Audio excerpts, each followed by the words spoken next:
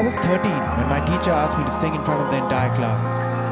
It was the first time I realized I could sing, and I haven't stopped for a day since. A few years later, I picked up the guitar and knew creating music is something I wanted to do forever. Being an independent musician in India is not easy, and most of us are financially sheltered by regular day jobs. For me, the love for architecture came as early as my love for music, and that's what I do when I'm not making music. If you're really passionate about something and believe in your ability to work for it, you can become anything you want and live your life by your own rules. It's a lot of hard labor, anxiety, hostility, which ultimately pays off when you see yourself create your art. Don't be afraid to chase your passions and create your own art, whatever it may be. It's the most important expression of who you are. Keep creating art and inspire to do more.